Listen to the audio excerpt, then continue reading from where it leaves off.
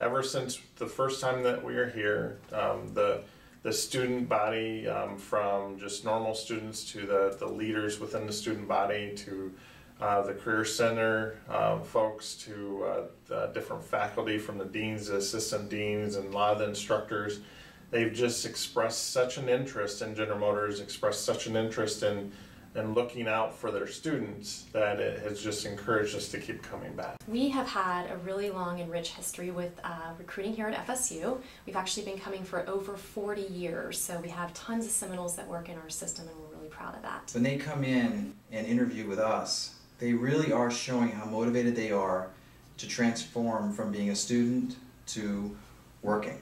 And it really motivates us to see the excitement in the students when they come and talk to us, because they in turn will breed excitement into our company. So we went out and did a study on what universities have the best. There's a variety of characteristics we were looking for, but individuals with strong engineering, strong computer science and IT and MIS, and Florida State was one of the schools that was selected based off of the types of programs that you offer. Well, Florida State, I feel like is almost like home.